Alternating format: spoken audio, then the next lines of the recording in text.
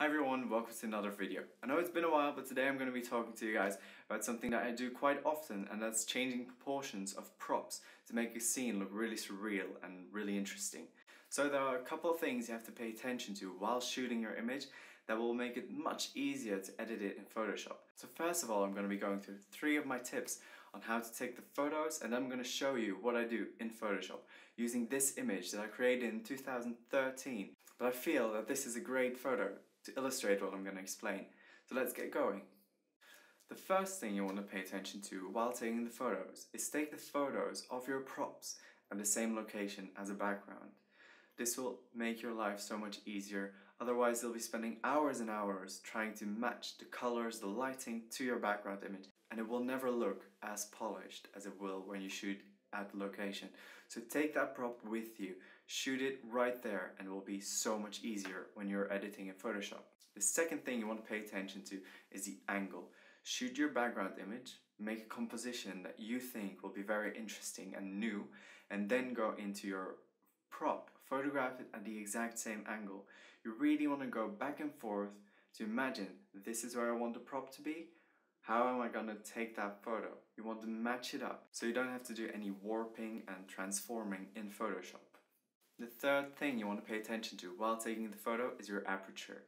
When you take the photo of your background, let's say at around 2.8, which will give you a nice shallow depth of field, a nice blurry background, but still enough detail in the foreground.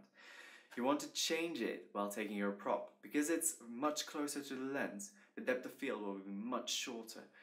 So compensate by making it a 5.6 aperture, which will give you a similar effect. You'll have enough space to work with. Let's see it on this photo that I have right here. Right here on this background photo, you see that the sharp area is somewhere around here.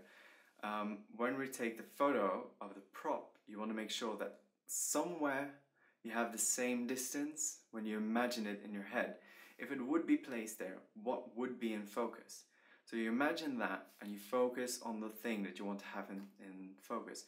So I probably shot this at around 5.6, which gave me this depth of field, which matches really good.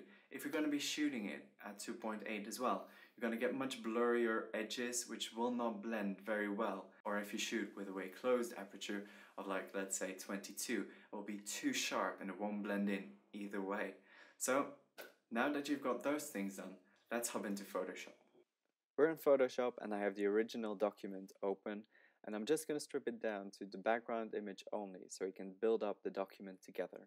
Then I loaded in the telephone and I'm going to disable the layer mask so I can show you what it looked like before. I scaled it down so it would fit onto the path, and then I used a layer mask to select it out of the background. This is what it looks like doing that. Then I just added a little layer to not make the reflection right there in the center of the telephone as bright as it was originally. And then I started doing some color work. So I used hue and saturation to desaturate the entire image. And then I played around with curves and levels, contrast and brightness. You want to be zooming in and out to see if it blends. If it doesn't blend, it's very noticeable when you zoom out.